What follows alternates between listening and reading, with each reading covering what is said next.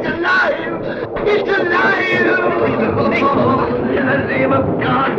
Now I know what it feels like to be God! When the days grow colder and the evenings become night by 5 p.m., it's Halloween time.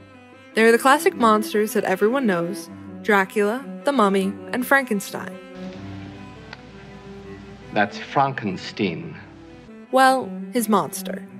In the original material, it is known as the creature, specter, thing, or being.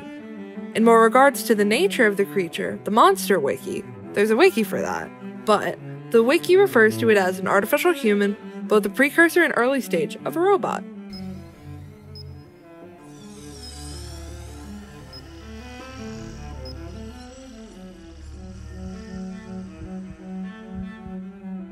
The story was created from the nightmare of Mary Shelley while on vacation in the Villa Diodati. They weren't exactly in the villa. The couple had rented a home close by and were frequent visitors of the residence within. Lord Byron, the renter and resident, rented the villa to escape London and the talk of his affair.